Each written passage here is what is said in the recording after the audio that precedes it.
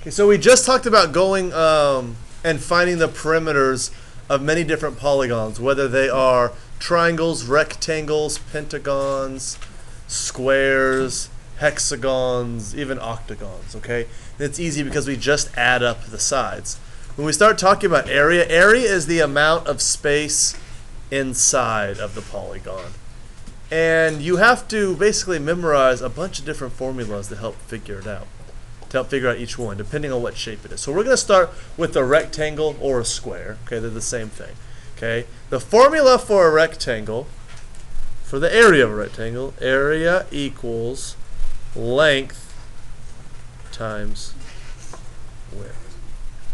Okay, so I made this rectangle right here, and I use my ruler, and I know that it's 3 inches wide and 4 inches long. Okay, I know that. Now the area, to show the area, what I did is every line, or every inch, I made a little line, and then I made lines going the entire length and width of the rectangle. Okay. When I was done, see how I have all these squares here? Okay. Those squares are called units of area. In this case, it's a square inch. It's a square inch. It's a square where each side is an inch. Question? How do you know that square? That what? Because I measured it. Oh. I measured an inch each way. So now I have each of my squares is 1 inch by 1 inch. 1 inch width, 1 inch length. If I were measuring it in centimeters, I would have marked it for every centimeter. Okay? And then look, I can go through and I can count to see how many square inches I have. Okay? I have 1, 2, 3, 4, 5, 6, 7, 8, 9.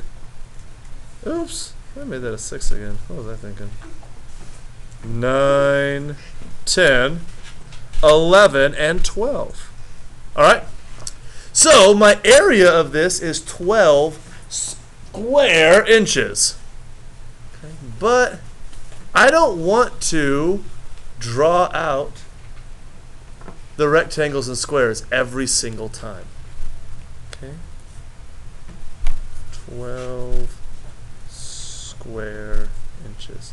So I have my formula, length times width. Question? You know how you put the numbers? Can you go up and down? It doesn't matter. And really, when you do this on your assignments, you're probably never going to draw these squares out. I just did it to show you, to see that our formula is correct. Math is true, okay? So, what is the length of my rectangle? What's the length? Who can tell me? Andrew. Or sorry, Justin. 12. No, the length of my rectangle. What is it? Eli. 4. 4. The length is 4. And I need to multiply it by the width. How wide is this rectangle? What's the width? 3. So when I use my formula, length times width, what is 4 times 3? What is 4 times 3? What do I do? 12. So when I use my formula, I found out that my area is 12 square inches. Okay? Do you guys see why we call them square inches? Because we made a square with each side being an inch. We took an inch and made it into a square. Now, isn't this rectangle kind of like, remember when we were learning multiplication and you had to show it in pictures? And you did the diagram with this? That's basically all it is. Okay? Now, we're going to get into something tough now. If I just give you a rectangle and say, well, what's the area? Well, you know how to do that. But sometimes we get tough ones. Ones that aren't just straight rectangles. Like this one right here.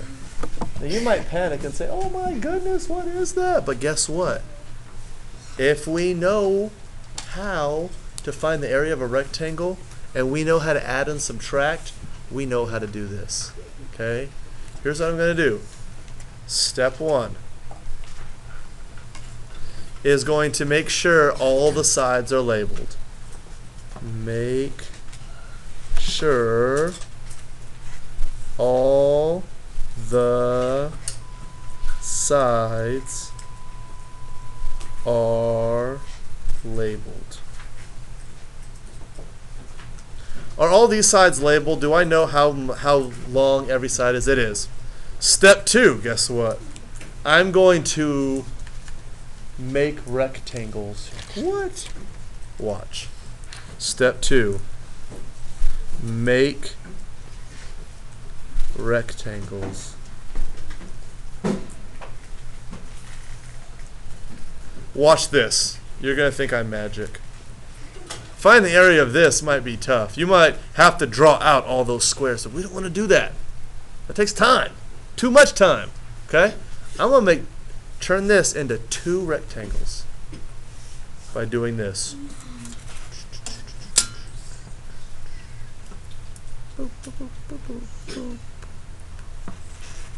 Boom. I have a rectangle here, and I have a rectangle here. Now, I'm still not quite ready to figure it out yet. What I need to do is I need to label my new rectangles.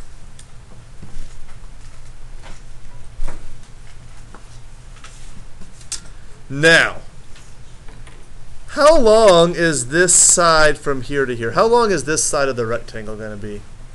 We can look and we can figure it out pretty easily. How long? 3. Yeah, 3. What about from here to here? What's the length of that one going to be?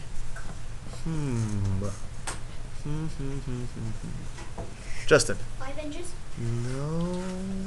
If I have 10 and we know this is 3, what's this? We can also look down here to help figure it out. What is it? 7. 7. Okay. Now, step 3. That was step 3, sorry. Step 4. Got to put my cool, business voice on for the new steps. Step 4. Find the areas of the rectangles.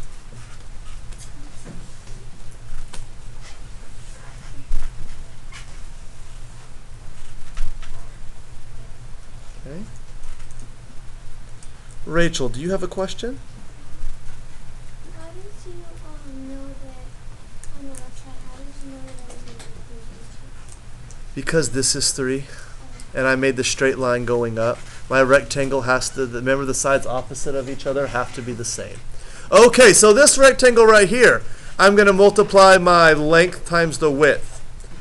8 times 3 is 24. So I'll put 24 right there, just to make sure. You guys see that? Now, how am I going to find the area of this rectangle right here? 7 times. Yeah, 7 times 15, because this long one right here to here and here to here is 15. Guess what? Look, 8, 7, and 8. We know it's going to be 15. And there's 15 right here. So 15 times 7. Okay? 5, 3. 7 times 1 is 7, plus 3 more is 10. 105. But guess what? I'm not done yet. Who thinks they can tell me what I'm going to write down for step number 5? What am I going to write down for step number 5? Add 105 and 20. Yes, I'm going to add the areas of the rectangles. So I'm going to go 105 plus 24. 5 plus 4 is 9. 0 plus 2 is 2. 1 plus nothing is 1. My area of this whole thing right here is 129. And we'll say square inches. I'll put inches on each of these so we know it's square inches.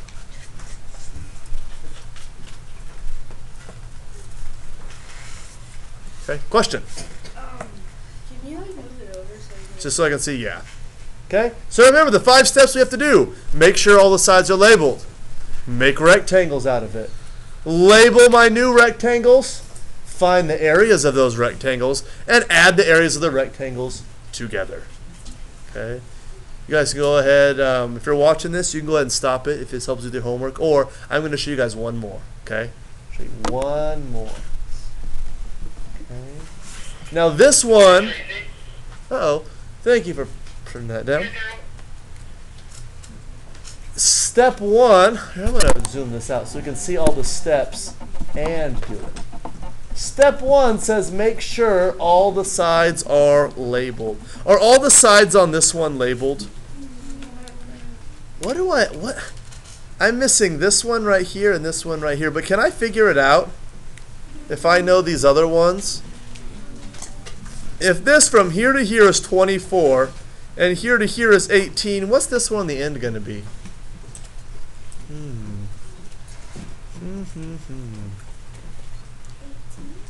No, because 18 and 18 doesn't equal 24.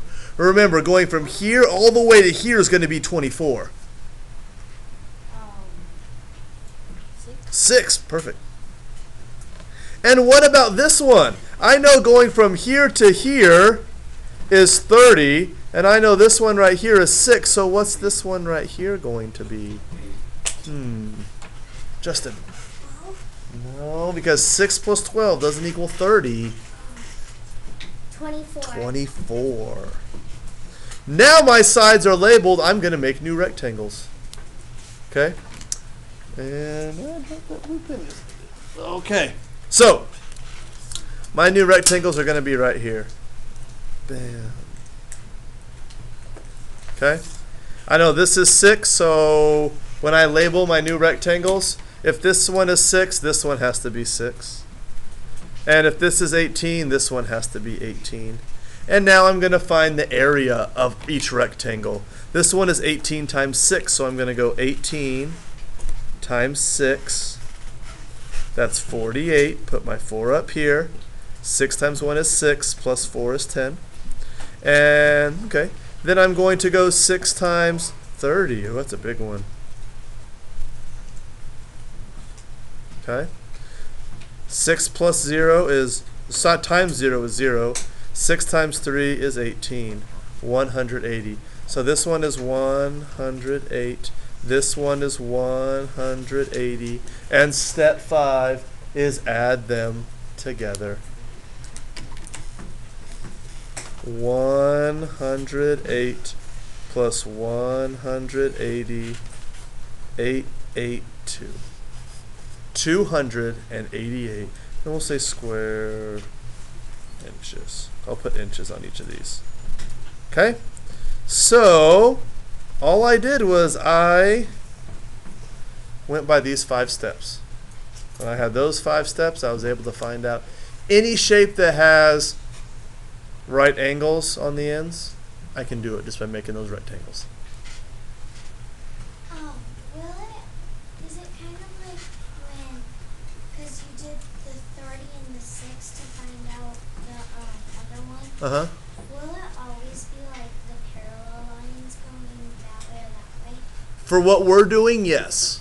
Okay? When you learn how to do the areas of different shapes, they'll start giving you ones that have diagonal lines, and you'll have to figure them out using those area formulas, not just the area of a rectangle. Okay?